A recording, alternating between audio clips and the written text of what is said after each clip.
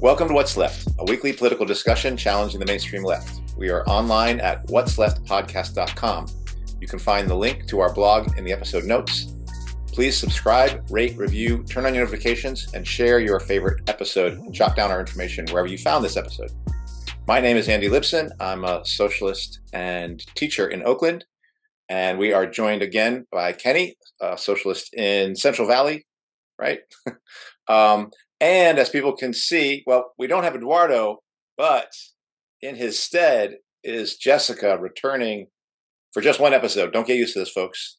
She's just back for one episode, but she's back. So shit on my shit. So welcome back, Jessica.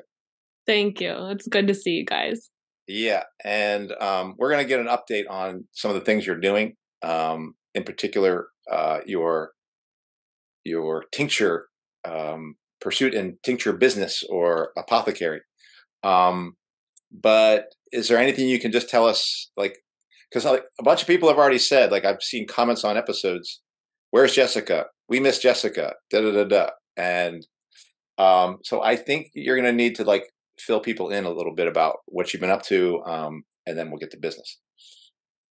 I've just got a lot going on this fall. I don't want to say too much, but just a lot of, like, potential changes coming next year that, yeah, I've just been really busy. So I've missed you guys, but I think it's also been good to have a little bit of time.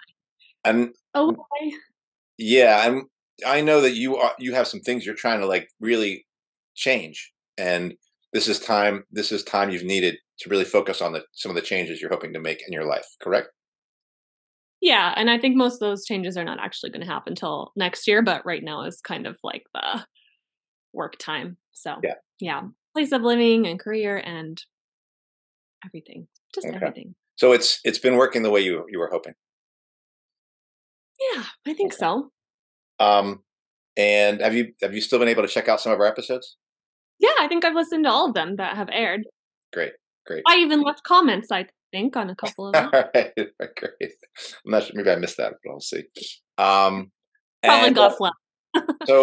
So I guess we'll go from where you had sent me a link to a new kind of business you're starting. I know you're in the business of doing readings, right? Like astrological readings, but you've started something very new that's actually related to some of the gifts you gave us. Like, you gave me and Randy a set of tinctures, which I brought here. I want to show people these things. They're the OG.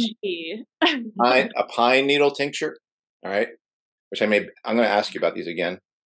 Yarrow tincture, okay, you're going to be able to see the name.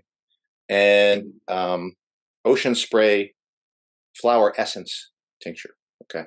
Or maybe that's not a tincture, maybe that's an essence. That is a flower essence. Yeah. So that was something, and I think, Kenny, you and Cristal got something as well, correct? We definitely got some. Yeah. Thank you for that. So you guys were basically my clinical trial. Okay. If I am Pfizer, you guys are like the VIP first round of the vaccines. These are 95% effective. Safe and effective. 100% safe and effective.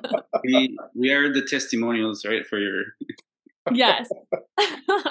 Yeah. But little did I know that you had an idea about actually starting a whole brand and business around your production of essences and tinctures and things like that. Yeah, I was like, you know what? I'm a full-time college professor and a yoga teacher and an astrologer. I don't have enough jobs, so I should get another one. No, that's not really it. But yeah, do you want me to just talk about how it emerged? Yeah. Yeah, so, well, I've been into I think people who have listened to this show have, if you've listened to any episodes where I kind of talk about my backstory, then you'll know, like, I've kind of been into holistic health for a while, like maybe since 15-ish.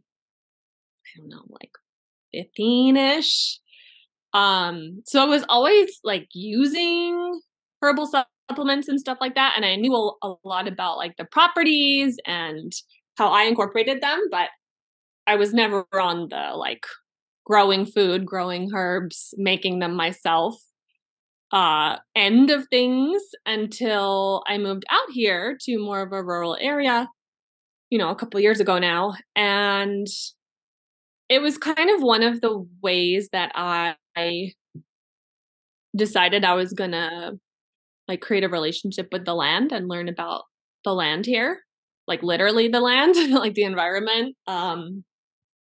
Yeah, and we have a vegetable garden, and we have we had some herbs already growing in our backyard. My landlady's like very into organic gardening and stuff like that, and so we kind of have a shared between like the 3 households that live on this like set of property. Yeah, we had like more food than I'd ever grown in my life, and then the little herb garden as well. So at first it was just for fun. Like I was just kind of messing around with stuff in my garden. And then I started also kind of like going on hikes with my dog and stuff like that, and starting to learn, just different plants. Just like one at a time, I got like a book of herbs and stuff like that. And it was just kind of a natural progression that I started making medicines with them just for myself, just to kind of see how it would be, and just really fell in love. Like I just loved working, especially with herbs in particular. I don't know, just like a really magical experience. And go ahead. Yeah. What was the first one? What was the first one you made? First one I made. Ooh, that's a good question. I can't remember the first one I made, but I think a couple of the first herbs that I started working with were red raspberry leaf, lemon balm. I think those are probably the first 2, just because we have like a kind of an abundance of them here. And when you're making your first tinctures at this point, correct? Is that? Yeah, I started with tinctures because honestly they're really easy to make. You actually maybe explain what a tincture is, because I don't think everyone knows. Yeah. So a tincture, that's what I started with. And all you really need to do a tincture, like in its most basic form, of course, there's different ways to do it, but is alcohol and your herb. A basic tincture, that's literally all you need. And a jar, I guess, like a clean, sanitized jar with a tight fitting lid. And all you do is you use the alcohol as an extracting material. So over this span of, kind of depends on the herb and your preference, but over the span of like 4 to 6 weeks, you put the herb in alcohol. You want like 80 or 100 proof, and alcohol will extract medicinal properties in a fairly concentrated form, and then you strain it and you have a tincture, and that is a basic tincture. There are other ways to do it and variations on that, additives and stuff like that. But yeah, that's all you need. Like, it's really easy. Everybody should try it. Now, this tincture, this is yarrow tincture. This doesn't smell like alcohol. Probably smells a little like alcohol because that one doesn't have any. I think that one's just straight. But yeah, I think a lot of people kind of have, because if you look at the ingredient label on a tincture, it's going to basically say alcohol and then whatever the herb is. And I think people kind of are scared of alcohol in our culture. So the amount of alcohol in one like dose, so like one dropper full, a dose, I mean, it depends on, your, like a child dose would be smaller, but 1 to 2 droppers is sort of like a typical dose. It has about the same amount of alcohol content as a ripe banana or a ripe piece of fruit. So that's why, like, especially around kids, especially around like pregnant women, breastfeeding women, I think there's sometimes like some fear of like, oh my God, it has alcohol in it. It's not like you're drinking like a whiskey or something if you take 1 dose. But yeah, and then there's like, like an elixir is usually, like a typical elixir would be a tincture that also has like something like honey added to it, for taste. And then also honey obviously has medicinal benefits. So there's different kind of things you can do. I feel like that is that one that you have, Andy, is I believe just alcohol and RO. So I feel like it smells a little like alcohol, but yeah, you're not smelling like a bourbon or something. Yeah, I'm smelling mostly the yarrow then.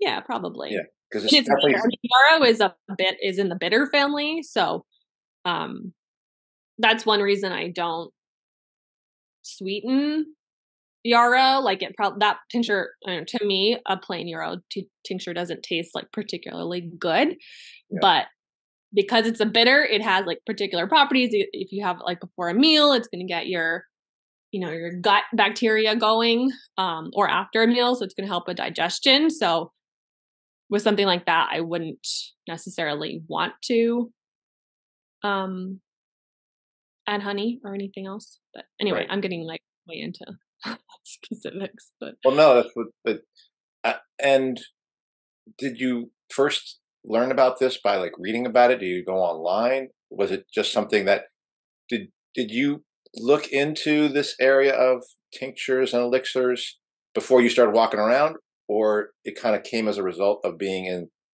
LeGrand? Well, I had taken tinctures before. Like I'd taken holistic supplements, including tinctures, off and on for years for like different things. And yeah, I don't know. I mean, it's not like I just like woke up one day and was like, God has spoken to me. I must make a tincture today. But I don't know. It's just like, I guess I do follow a fair amount of herbalists like online. I had a few women like in my life, like in women's circles that I encountered and stuff that were herbalists. And yeah, I just kind of like alongside exploring more like self-sufficiency and like learning to grow vegetables and stuff like that. It just kind of, I don't know, I guess occurred to me as part of that process. Mm-hmm. And then once I started doing it, I just really enjoyed it. Not that I don't enjoy gardening, but I don't know, there's just something really cool about working with the herbs. Mm-hmm. And then were you using some of these as well? Oh yeah, of course. At first I was just making them literally for myself, only for myself. Nate's not into any of this stuff. He's like, no, thank you. Like maybe I'll sneak one into his like smoothie or something. But yeah, I was just literally making them for myself. And then it's surprising like how much you can make in, your kitchen and with like the stuff in your backyard or in your like surrounding area. And so then it started to become like, okay, I was like, testing them or whatever on myself to make sure that, my head didn't explode or I didn't vomit or something, something. I mean, it's pretty low risk. I mean, with those sorts of ingredients, I mean, obviously there's always, I guess, a small risk of like bacteria and stuff like that. So you have to make sure that you're keeping things super sanitary. But yeah, I felt like they were helping me. And so then I started bottling them up and, like giving them to gifts like I did to you guys and family and friends and stuff and saying like, oh, hey, you want to try this? Like just kind of partly because I had more than I could ever. I mean, they're very concentrated. And I'm not somebody who wants to take like, 18 different tinctures a day. Like I'm actually pretty minimalist in like the amount of stuff I take, even holistic stuff on a daily basis. So yeah, I just started kind of gifting them to different people and then getting feedback and hearing if they liked them, which a lot of people did. Mm-hmm. And then people started, it was kind of like early this year that a lot of people started saying like, you should sell this. And at first I was like, no. Like that would like take the magic out of it. I would never want to do that. Like too much stress.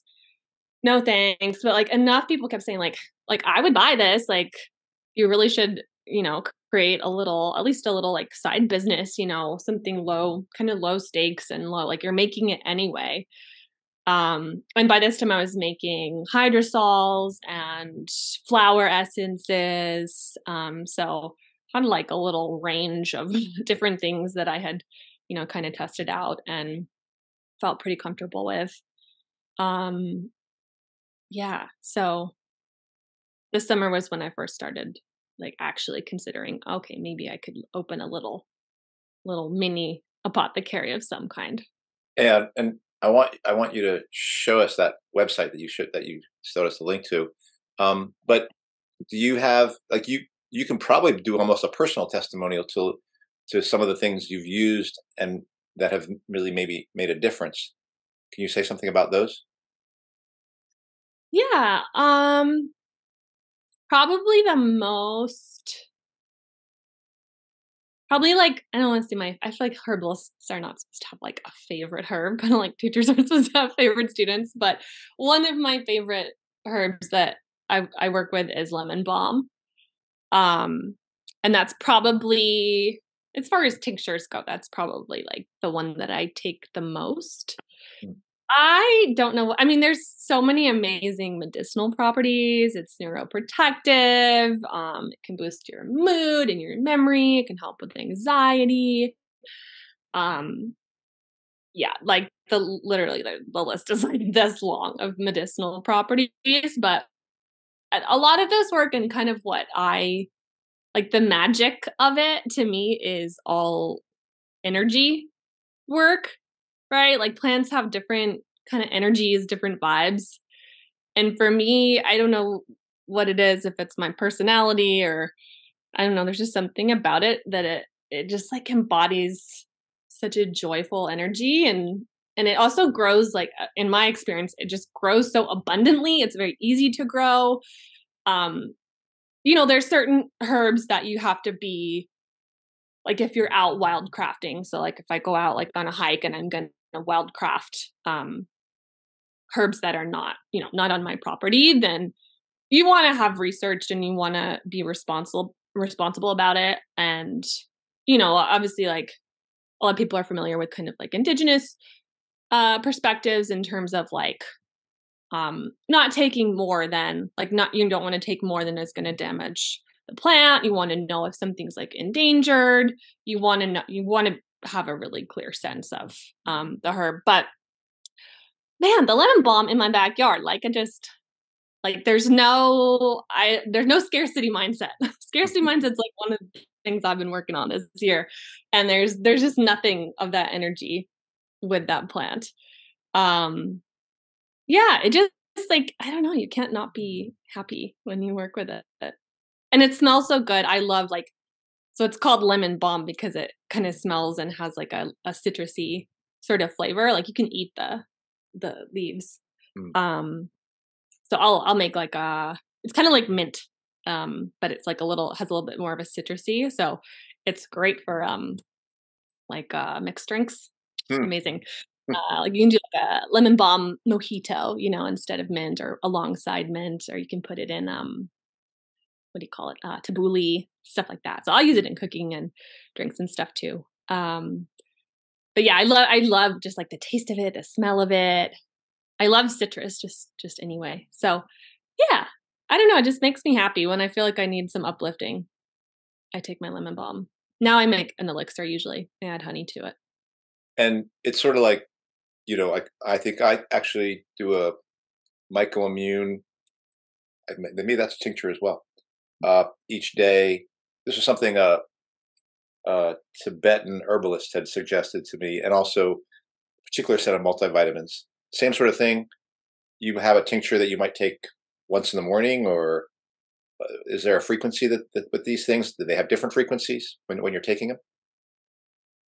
Yeah, I mean, a sort of standard dose is like 1 to 2 droppers for an adult, and I'd say like 2 to 3 times a day. I mean, it's going to depend on the herb. It's not like pharmaceuticals where you need to necessarily worry that you're going to like overdose.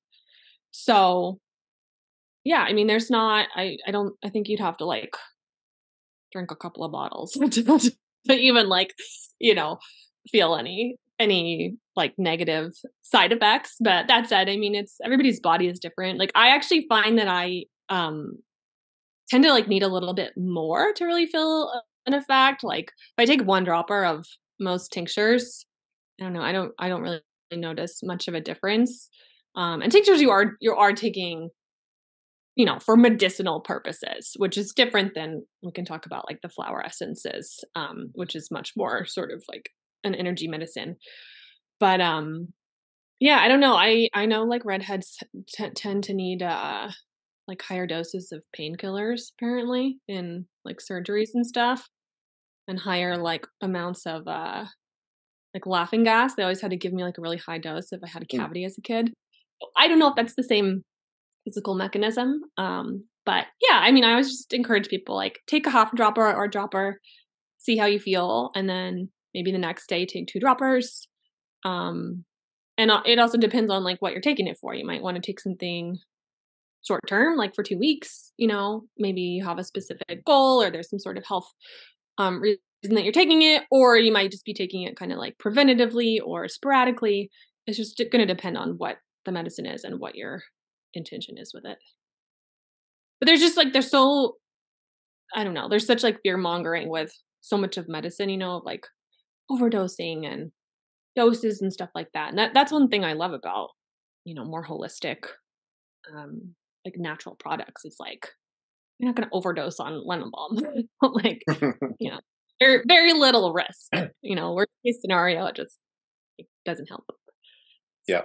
So you mentioned joy, you know, and pleasure in doing this stuff. And so I'm curious as to, you know, going into creating your own business, like, do you have any concerns, you know, about like losing that joy, and like, how is that going for you at the moment? Yes, 100% I had concerns. So I never, there was never really a point where I was like, had any doubts about the quality of the products I was making or like the benefits of the plants themselves. Like that from the get-go, I 100% believed in the integrity of that. What were the biggest hangups for me in terms of actually trying to start a little business was all the other shit, like attaching financial value to, I mean, just the list. So monetizing stuff, dealing with prices, dealing with shipping, dealing with packaging, marketing, dealing with graphic design, like labels, websites, all of that shit. I had a story in my head that was like, I don't enjoy any of that stuff. I'm not good at any of that stuff. And therefore, I'm not going to take this any further than like a masking tape label, like the, you know, like I gave you guys, which I love. I still love all of my stuff that I use myself, like has a masking tape old school label. Like I don't give a shit about the aesthetics. But when you're marketing a business, obviously you need to have certain things like that. And that was, that stuff was what held me up for the longest time. And I really had to just kind of have like a total mindset switch of like, well, what if instead of just constantly telling myself, well, I suck at graphic design, I can't do this. What if I approached it with a little bit more open-mindedness, a little bit more of a playful spirit, and worst case scenario, I don't sell a single product and it's not fun, and then I can stop doing it. It's not, you know, it's a pretty low stakes thing for me. I mean, there is a little bit of investment in terms of like materials and obviously time.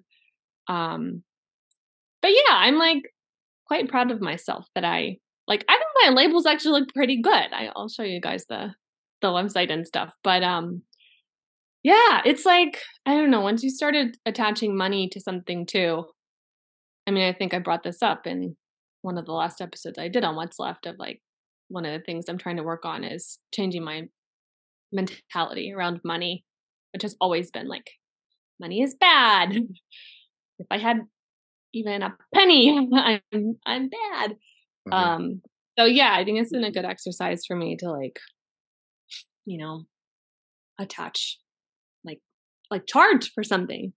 It's a good product. Like it's worth I mean, I guess it's worth what people will pay for it, but yeah. And especially having learned in a very like amateur and fairly fast way, like having learned how to make a label and like how to like all the stuff that goes into shipping and all of that like business stuff. It definitely has given me a really immense like appreciation for small businesses and people who, just like run their shit. And it's like such an array of skills that it takes just for something so small. Like right now I have 8 products available. Yeah. And that was that personal potluck episode where we were kind of talking about our own kind of trials around certain things. And that's the one you brought up. You were even a little reluctant at the time during that episode. And so when you were talking about some of that, holding yourself back, it's all these things. It's like even the idea of selling something and marketing, those were also part of that entire, set of things that you were kind of saying, no, that's not me. Am I right about that? Yeah. And that's totally. And you're now going like, well, no, I can do this, and I'm able to do this. And so you're kind of you've really struck out in that direction, basically. I'm trying. I still Yeah. No, but you're doing have my moments. So maybe you should show us your website and just talk about it. Sure. Yeah, and I don't even have my own website, I should say. So most of the marketing that I've done has been through Instagram, where I only have like a small amount of followers, but that's where I've kind of done the promotion for it. And then where the products are actually available is on Etsy, which is the whole thing. Yeah, I decided I didn't like, obviously you can start your own website. I do have my own website actually for astrology. But that's a little bit different because I'm not selling like physical products. So I decided, okay, I'll do it through Etsy. There's obviously certain downsides to that in the sense that they take like a small cut. It's less than you'd think. But there's certain things you don't have to deal with, like paying for your own website, keeping that. Once you start to hopefully get more customers and they may leave reviews, then it helps, with sort of like an algorithm. So that's what I decided to do to start out, just to kind of test the waters and not necessarily commit to like running a whole website. So yeah, this is, hang on, let me open a new tab. So yeah, this is just my little Etsy site. Folk Apothecary, by the way, is the name that I gave to my little business. Do you want me to say why? Yeah. So it's kind of has a double meaning. One, it's a nod to folk herbalism, which is kind of like a genre of herbalism. So it's kind of a nod to like all the herbalists that have come before me.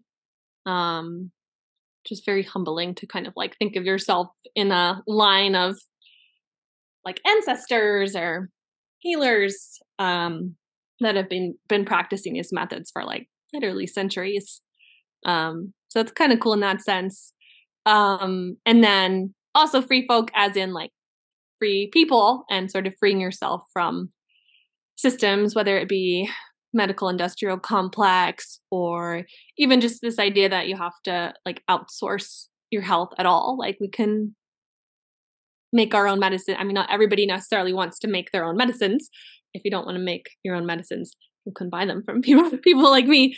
But this idea that, as communities, like we can sustain ourselves and we don't necessarily have to be reliant on the powers that be to survive and thrive. And apothecary is somebody who is that the word from somebody who makes elixirs and tinctures? Well, apothecary just it's more of like a traditional word for like a medicine shop, but it's it's usually been used to refer to like holistic, like plant medicines. Some people would probably say it has a bit of a like witchy vibe to it. But yeah, it's like I guess it's like the more holistic version of like chemist or pharmacy, but obviously that's not what I'm doing. So yeah.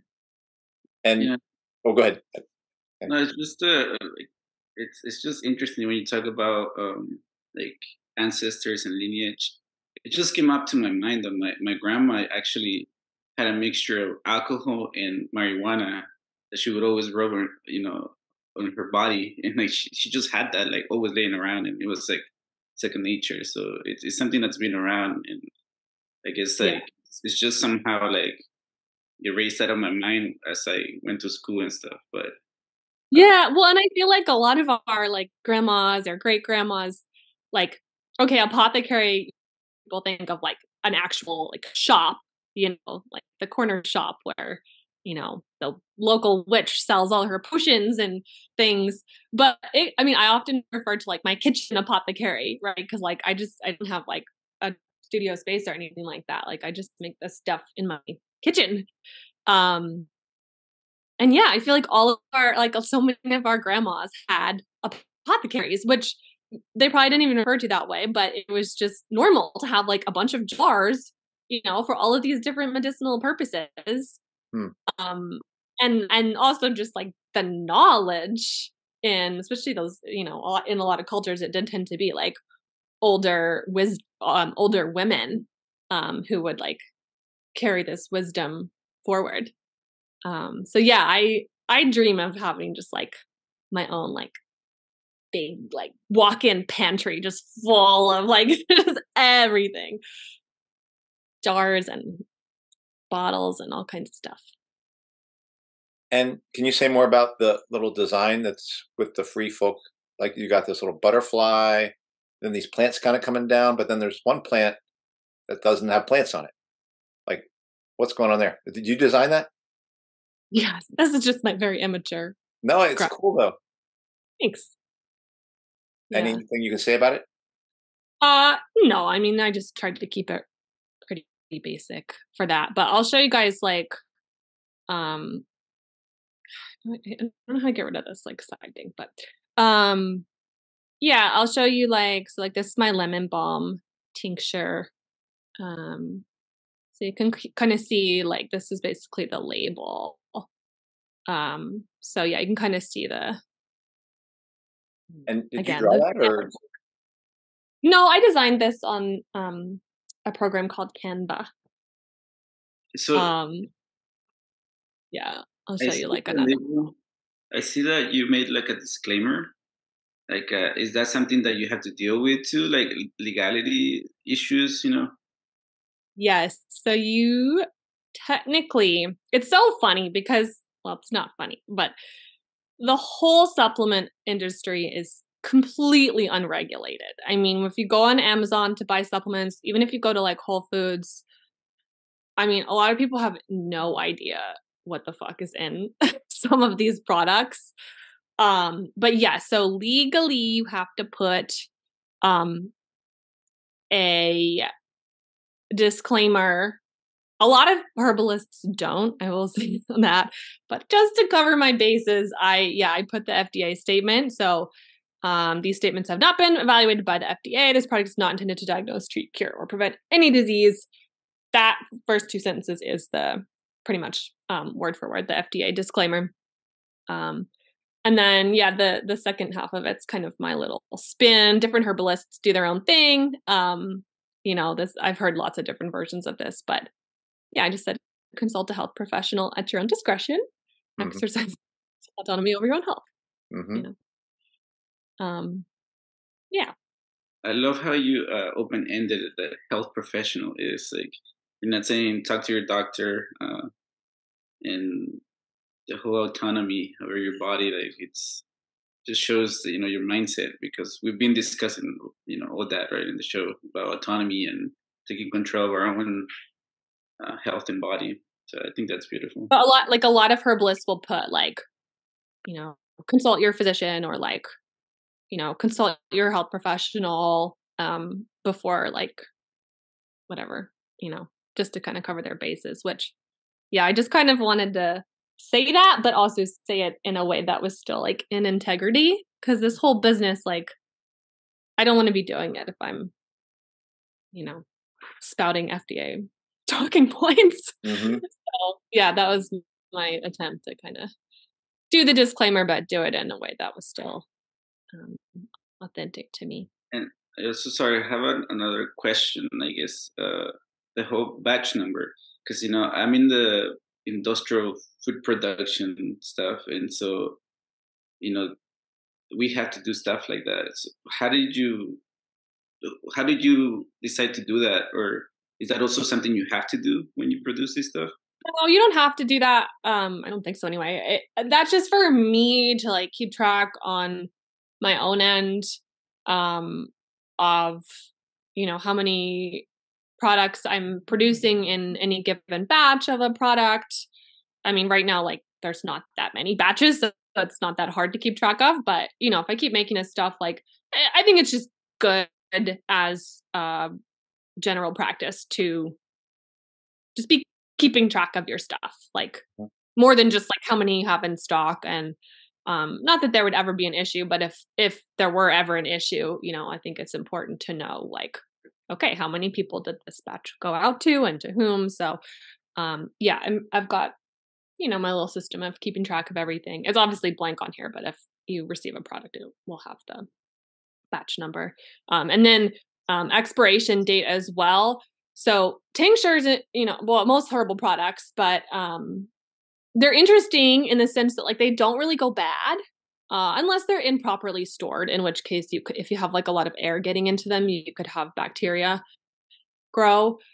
That would be the only thing, but they don't actually like expire in the way that a lot of more industrially produced food and supplement products do. They just start to lose potency. And tinctures are amazing. Like tinctures don't really start to lose potency. I mean, I've heard anything from like 3 to like all the way up to like 7 or 8 years. So when I put the like expiration dates or like the retains full potency, I usually err on kind of like the lower end, just, I don't know, for whatever reason. Mm-hmm. But yeah, they're really cool. Like they're still good. They don't really ever go bad. Especially they're alcohol based. So yeah, that's another really cool thing is like, you can buy a tincture and then like have it in your cupboard and not worry about it like going off for literally years on end, as long as you're not just like opening it and leaving it like baking in the sun or something. It's going to last a really long time. So do you want to walk us through, because I imagine you yourself have probably made more than 8 things. I don't, Mm-hmm. you must have made a choice about what you decided you wanted to make available. Yeah, well, I wanted to have so yeah, you can kind of see like my grouping. So right now I have 4 tinctures and elixirs I kind of group together because they're similar types of products. And then 2 hydrosols and 2 flower essences. Basically, I picked the products that I have tested like the most robustly and that I felt really confident in the quality of them, and had made sure that I like tested them like on myself and multiple people, and had done like multiple batches so that I could have like a real confident sense of like consistency. Yeah, I'm like always working on other stuff, and I actually have a couple products that are probably gonna be added within the next month. But yeah, these are like the ones that I wanted to launch with. And do you want to say something about them, like in terms of what they do and what they are? Yeah, so I have Well, there's a real style to your labels. You actually have a style there. yeah, I try. I'm like, you guys have no idea how bad at graphic design. Like, I'm not saying these are like amazing, but like I am actually really proud of how cute they Yeah. are. And they look cute like in person too. I was worried they were gonna look like, I designed them and everything, and then when I actually got them printed, I was like, oh, I hope they look cute in person. I was so excited when they got when they got here. And I only made like one typo, or not typo, but like one little mistake, which wasn't too bad. But okay, yes. So I have 4 tinctures or elixirs. I have the lemon balm, which I already kind of talked about. Yeah, this is probably the one that I take the most. It's actually been the one that I've had the most sales on too, interestingly. I don't know what reason that is. Maybe it's because I talk about it nonstop. But yeah, really amazing for like anxiety, depression, kind of like mental focus. It's a really good one for kids too. I know like moms who will like put a little dose of lemon balm in their kids' water bottle before they send them off to school.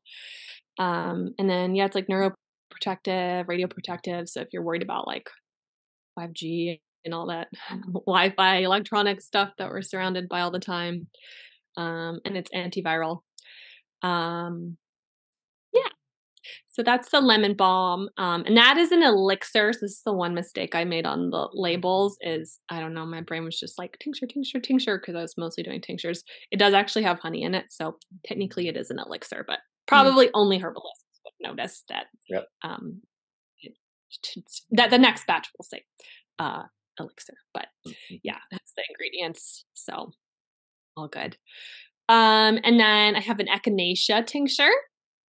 Echinacea is like bomb for this time of year. It's like my number one if I feel like I'm coming down with a cold or a flu or the alleged COVID.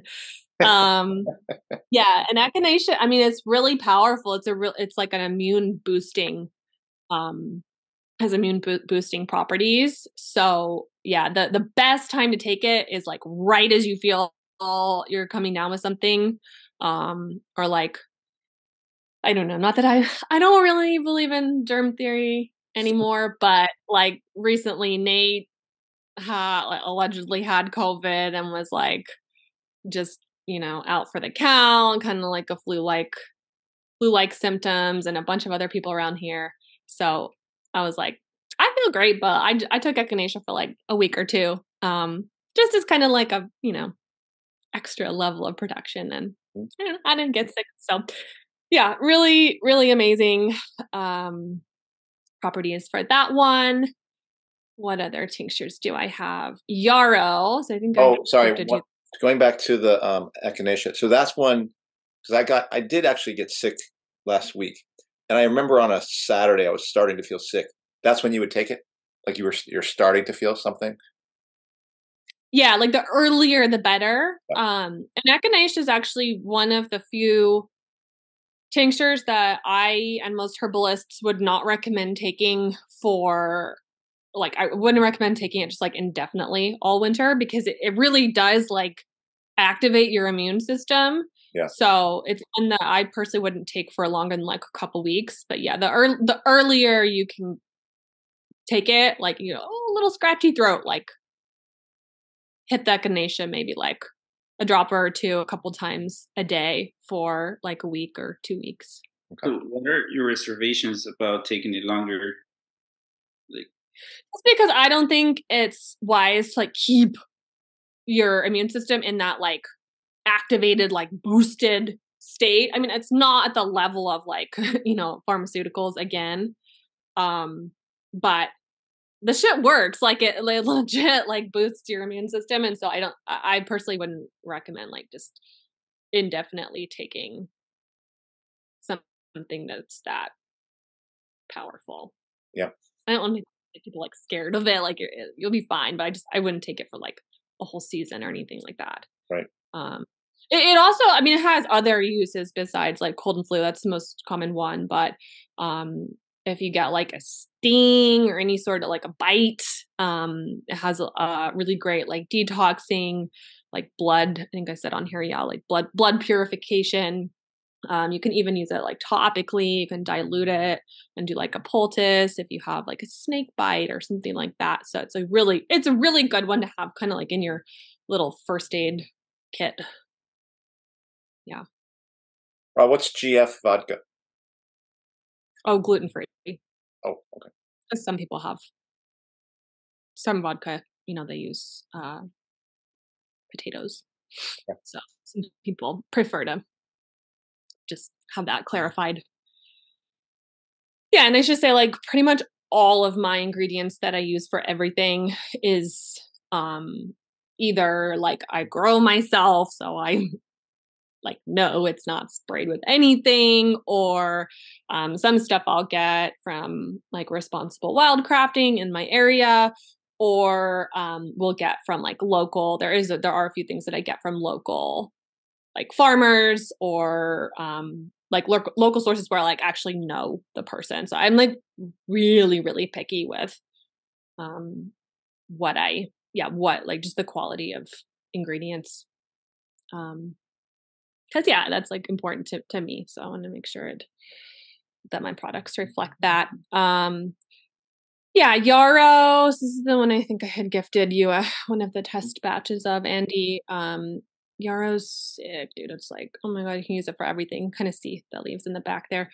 Yeah, it's great for immune health. It's great for like detoxing. It's a member of the bitters family.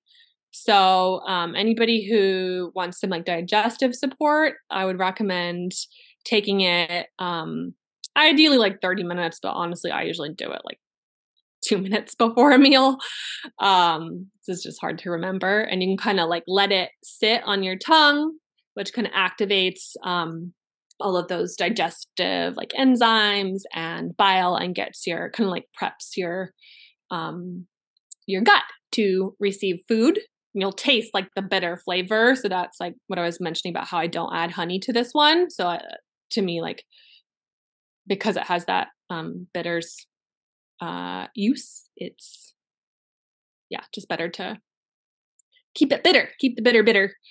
You can also take bitters after a meal to help if you're prone to like bloating, or I don't know, sometimes I overeat by accident because I love food so much. And yeah, bitters are really helpful. And there's a lot of different herbs in the bitters family, but yarrow is one of them.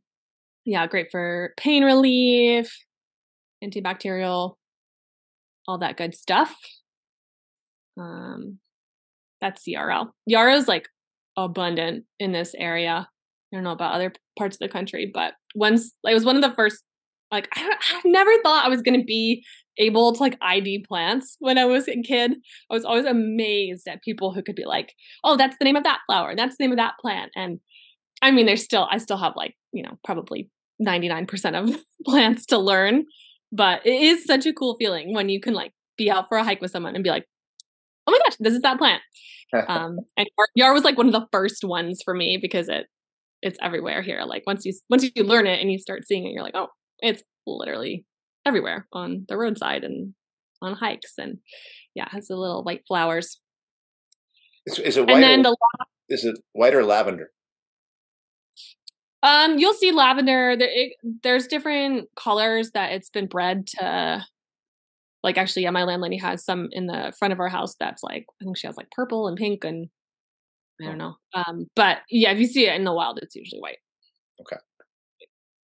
The flowers, I mean.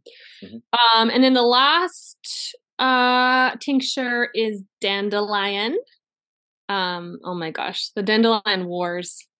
People think it's like a weed and that it should be sprayed or trashed, and it's such a powerful tool. Like even just the leaves, you can chop them up, put them in a salad. They're natural bitters.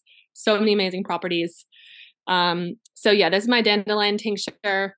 Amazing for like your liver and just any sort of like detoxing, especially the root. So this tincture has not just like the aerial parts, the leaves and the flowers, but also the roots, which hold like the most sort of concentrated medicinal benefits.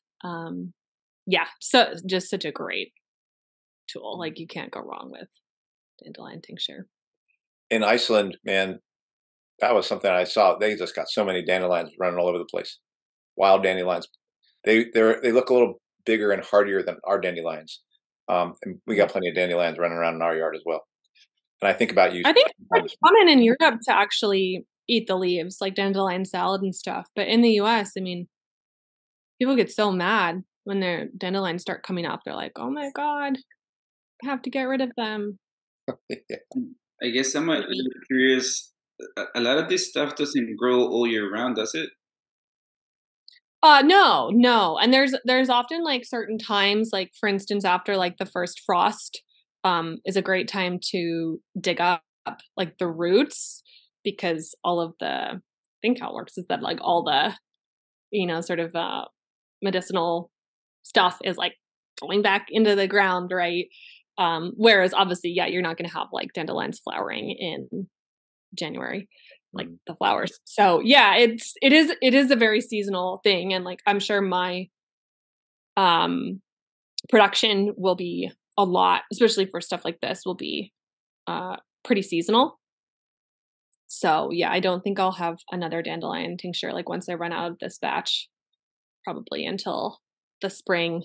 I might have other stuff because I'm working on some other products. But yeah, it is very, very much a seasonal process, which is so cool because it's just another part of like, kind of embracing like a more natural way of living, right? I think even just like eating seasonally is like one of the best things people can do for their health.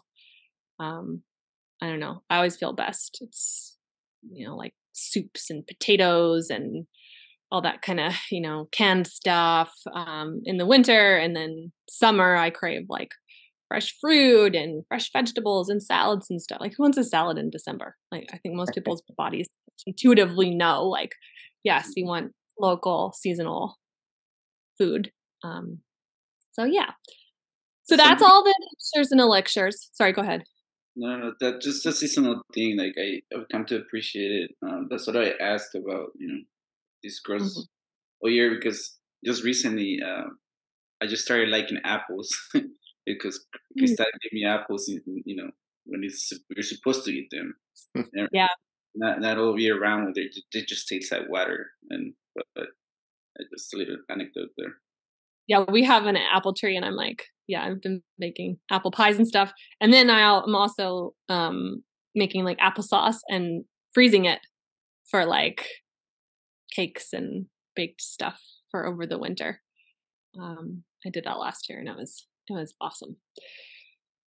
So yeah, oh my god, so I thought this episode was gonna be like 45 minutes, guys. So okay, the other two types of products, I'll try to be succinct. I have two hydrosols. So hydrosol is all of the water soluble constituents that you get through distilling. I love making hydrosols. I get like giddy. I don't know. The first time I made one, I was like a fucking child. Like I was literally like jumping up and down in my kitchen. Like, oh my God, it's working. It's working. This has kind of become like one of my favorite types of products to make. Nate actually got me this beautiful like copper alembic still, like what you use to distill plant. You can make a hydrosol on your stovetop with like a pot, and you can kind of makeshift. So anybody can do it. But oh my gosh, it was like one of the coolest gifts anyone's given me. So yeah, that's how I make my hydrosols, is in my amazing copper distiller. And yeah, they're so cool. You can use them for so many different things. A lot of people use them for skincare, for hair care. You can mix them into really any type of personal care product. If you make like soaps, you want to mix it into your, I don't know, shampoo or conditioner or whatever. And it has like all of these amazing properties in perfect balance. And these also are a really great alternative to essential oils, which I don't know, it's like a very controversial thing. I know a lot of people love essential oils. They are, in my opinion, a really unsustainable, like overly concentrated product. I mean, if you just, I don't want to go too far into it right now, but like if you look into like how essential oils are made, especially with these like big companies like doTERRA, and there's a million of them, and they're like, especially in the yoga community, people are just like essential oil crazy. And I used to use all these natural, like totally natural products. And a lot of them would have essential oils in them, and they would irritate my skin, especially if I have sensitive skin. They can be really irritating. They're so concentrated. And yeah, like they smell amazing, but a lot of people have kind of like sensitivities to certain scents.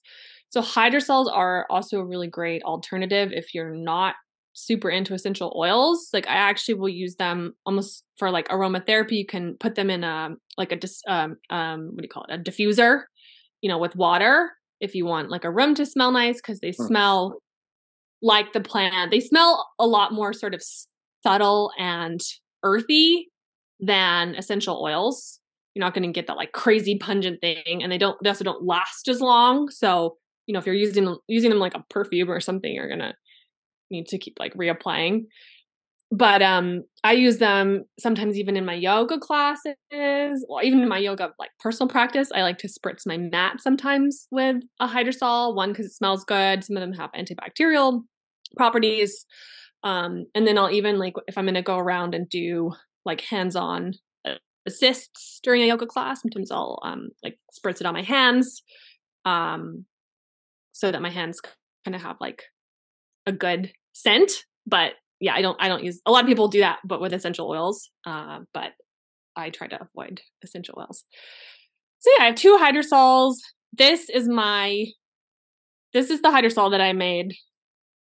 Like, I was like, I am going to set out to create like the perfect hydrosol for me personally, like my dream hydrosol.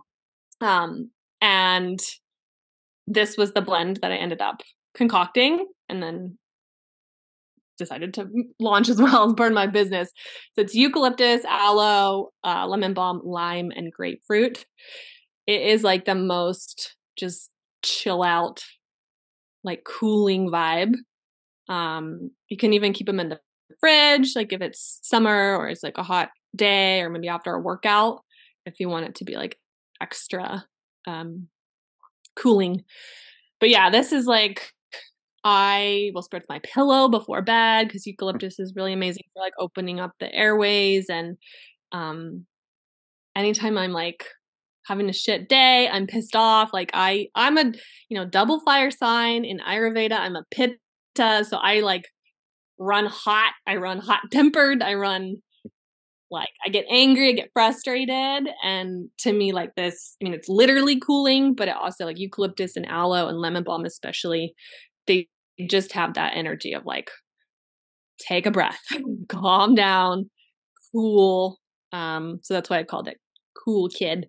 And then the lime and the grapefruit are just like a little bit of citrus that I think just really makes it smell nice, and it just gives it that like freshness. So yeah, that's one I literally use. I use it like every day in some capacity, in either skincare or hair care or before bed.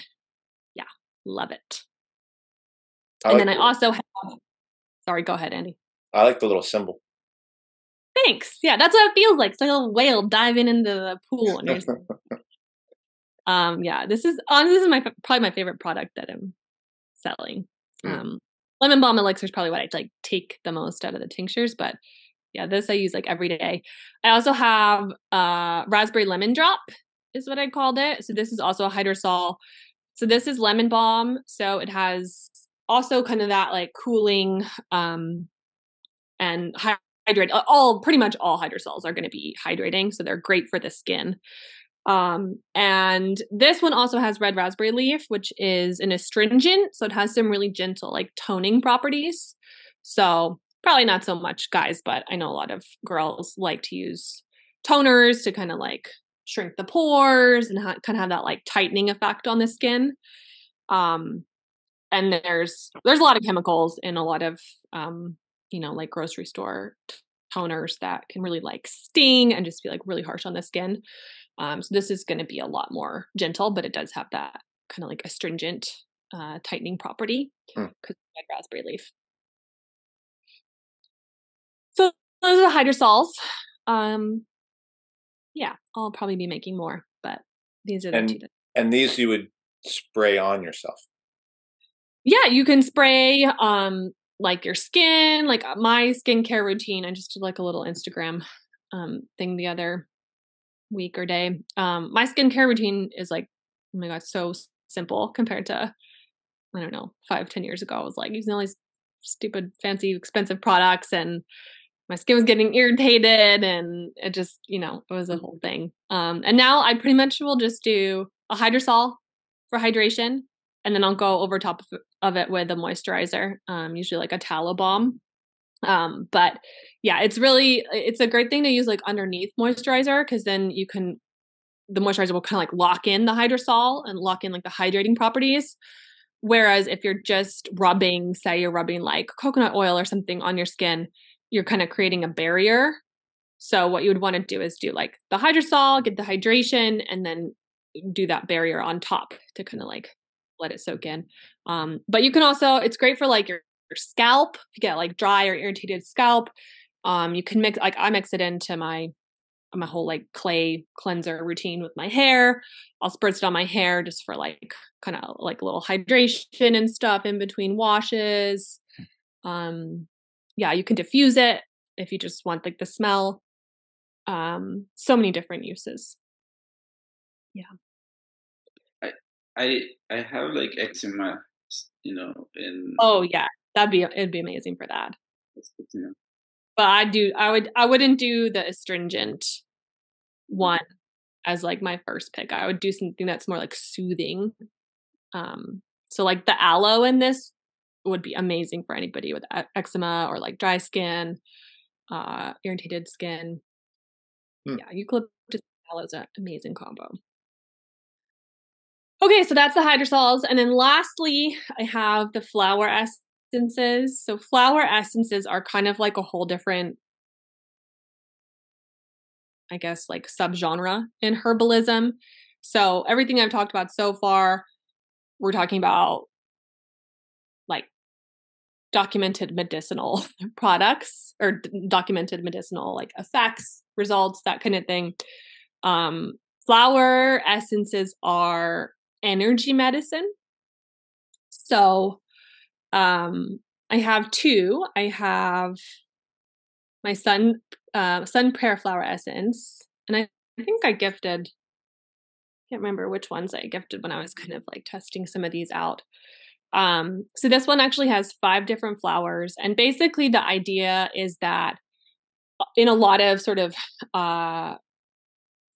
of ancestral traditions and cultures, like water is believed to hold energy. So this is basically taking energy, not taking, but like transferring energy from a plant, in this case flower essence, harnessing it in water, and ideally like under sunlight, or some people can do moonlight as well. It's kind of a different thing. And then you cut it with alcohol, and you have this really potent energy medicine. You literally only are supposed to take like a few drops at a time, because it's believed to be that potent. So it's not like a tincture where you want to take like a dropper full or 2 dropper fulls. So these last forever. And I mean, you can use them however you want, but I think a lot of people can really benefit from using them kind of in like a ritualistic way. So whether that be as like part of a yoga practice, or, maybe before a meditation, dream work. So my other one, so this is sun prayer, which has 5 different flowers, and I kind of put like some information about the sort of energy of the plants. Yeah, I think this is a really amazing medicine for sort of like everything the sun represents, right? Like it's uplifting, it's joyful, it's peaceful. And then I have my Ocean Dream flower essence, and this is one that I actually like to take before bed. For dream work. That's partly why I called it Ocean Dream, because it has more of like a creative sort of sacral chakra type of flow energy to it. But again, it just kind of depends on like how you want to use it and what sort of rituals you do, if any. It's all about like intention with energy medicine. And I think like the people that these products are for, the flower essences, like, you know, if this is your type of thing. Like some people are like, no, I just want like the medicinal stuff, you know. The people who are going to benefit from a flower essence, I think their intuition is going to guide them in terms of like how to use it. But yeah. Okay. And then lastly, I have to tell you about Etsy being annoying. And being, I think I already told Kenny about this. So I launched this thing, right? And I'm like, yeah, my Etsy podcast live, everybody. Like, go shop. And within not even 24 hours, they pulled multiple of my listings for medical misinformation. Oh my fucking God. Yeah. So that's in a whole thing. I've actually sold more on Instagram, like directly, than Etsy. So yeah, if anybody listening wants to help me with the Etsy algorithm and purchase on there and leave a review, that would be amazing. But yeah, I knew this was a risk because I have multiple herbalist friends who this has already happened to. As somebody like selling a product and marketing a product, you would think that it would be wise to like describe your product and what it does and what its properties are. So like in the Etsy description, you know, we tend to put and accurate information. I was pretty careful not to be like, this is going to cure cancer or like anything like that. Right. You know, a lot of us are really purposeful about using language like, you know, echinacea supports the body's natural ability to fight the flu. Stuff like that, right? Which is both true and it also is a little bit of a softer way to, you know, saying it in terms of like legality and all of this stuff. But yeah, Etsy's been like pulling a lot of herbalists products for whatever language is like triggered in their algorithm. So I had a whole bunch of my stuff taken down. And it's only now back up. Like some of these products I've only just gotten them back up with kind of like a more limited description in the actual text. I always put the copy of the label in the pictures so that, I mean, all the information that you need is on the label. So yeah, it's very frustrating because you can't really give like a very in-depth description of your product unless you want to risk having your shit pulled down. And then like, you know, it's like a YouTube algorithm. Like, like, I don't think people are seeing my stuff because I'm really not. Yeah. So far, Etsy's honestly been kind of a flop. And a part of me is like, oh, should I just have done like a different style of marketing? I'm not really ready to like invest in my own website yet. So yeah, that's been frustrating, but I'm kind of learning the ropes in terms of how to avoid it, like, or how to minimize the risk of having stuff pulled. But it's a stupid algorithm that, you know, you can't really understand fully. So we're seeing everything there, but they're not letting everything's up now. Okay. Yeah, everything's back up there. So everything I've talked about, you can buy on Etsy. And yeah, it would be super helpful. Like part of why I chose to do it on Etsy is because when people can then leave reviews, you know, it creates like a place where people can go say, oh, okay, other people like this product. Yeah. Like, yeah, a lot of people have bought stuff from me just through Instagram marketing and then just like direct payment, which is awesome. I'm not complaining. I'm very grateful for those people, especially with this listing getting pulled issues. But in terms of like scaling it at all, it's a little difficult because there's nowhere for them to leave a review, and it's just, you know, it's not really feasible for the long term. Yeah. Are you now thinking that you're going to have to find a different way to put your stuff out there? Not yet. I mean, I'm still like, I just still feel like I'm in the very, very beginning stages. Yeah. I mean, I haven't even sold enough products to cover like, you know, all of the packaging and bottles and materials that I've bought. So, you know, until I at least break even with that stuff, I'm not ready to like think about getting my own website or so I'm just kind of learning how to deal with the Etsy stuff. And then, maybe in a couple months or 6 months or something, I'll kind of see where I'm at. And if it's something that I want to keep doing, then I'm like, I know I could make my own website and figure that out. A lot of people use Shopify and stuff, but it is just it was a very like, oh, right. Like fourth industrial revolution has its little pause in like every corner of our lives. Like, can't escape it. And I mean, there's, even if you have your own website, like technically your server could get, so there's so many levels of it. But for right now, I think, I'm just going to kind of be using like the images and the label to provide the majority of the information, because it's a waste of my time and energy and money to put stuff like lemon balm's neuroprotective and then have them be like, it's a lie. It's just crazy too, because like Etsy markets itself as being like all for like people making handcrafted products at home, small business owners, part-time projects, passion projects, like that's their whole thing. And it's such a lie because they don't actually support that. And then it's also just crazy because the whole supplement industry is unregulated. So people can say whatever they want. So like the idea that me saying lemon balm is neuroprotective, which is a documented fact, is so like, just so, I don't know, innocent compared to some of the claims that these industrial supplement companies make when they're hacking their shit with like chemicals and fillers, and they're putting, when something says like natural flavor, like that could be anything. Like there's no legal transparency or like accountability. So it's obviously a double standard, but well, go ahead, Ken. So, and I don't know if you want to include this, in the final cut, but do you have to have a business structure for this, or how does that work? What do you mean a business structure? Like an LLC? LLC or business license, or how do you?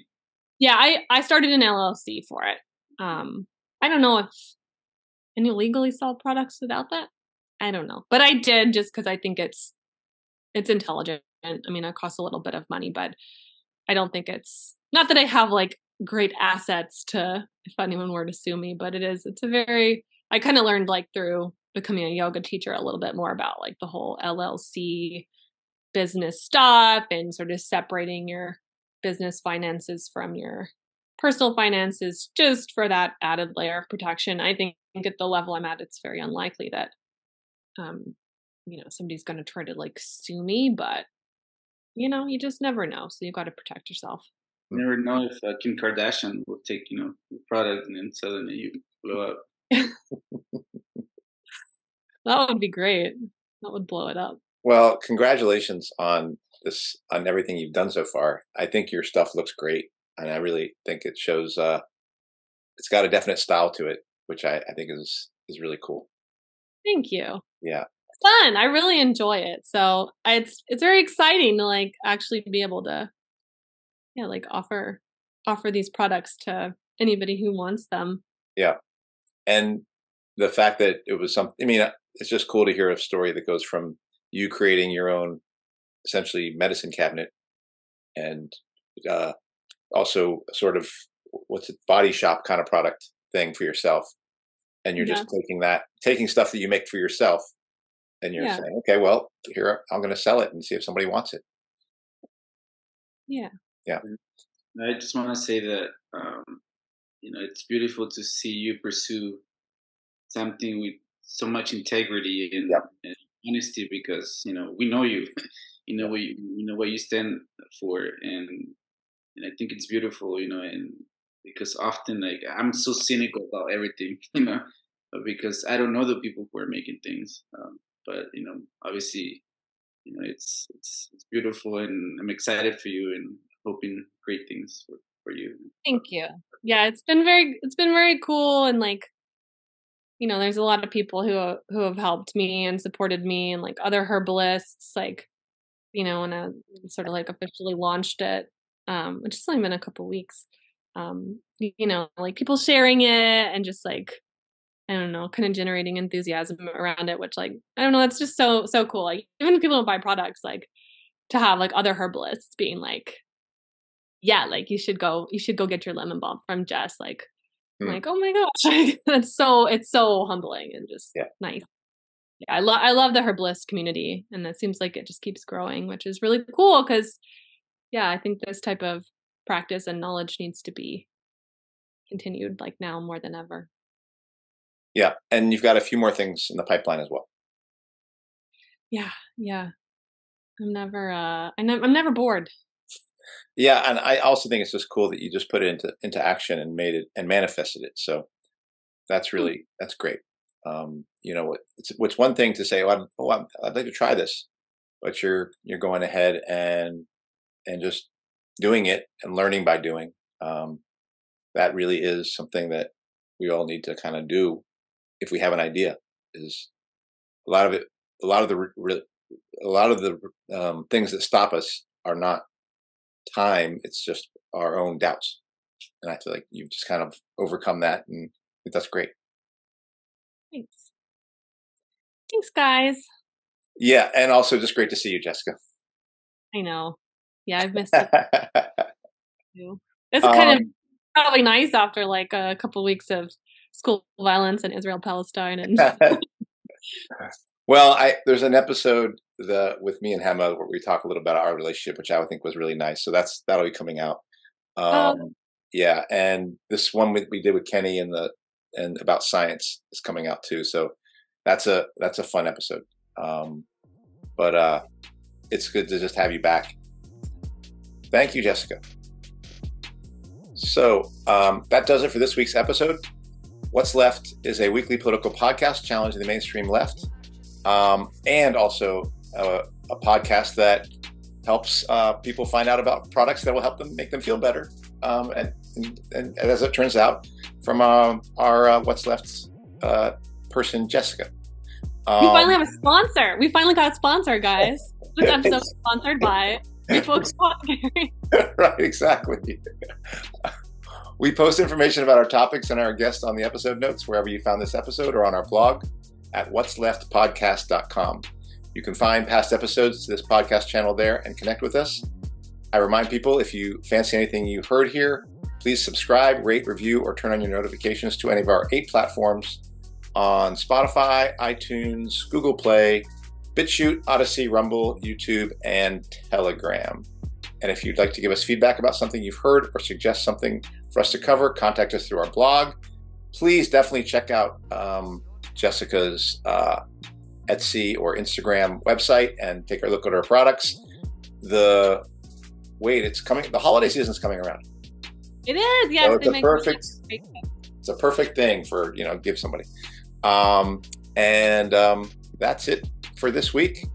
Me and Kenny, we'll see you next week. But Jessica's going to be just going to have to get your fill today. All right. See y'all next week.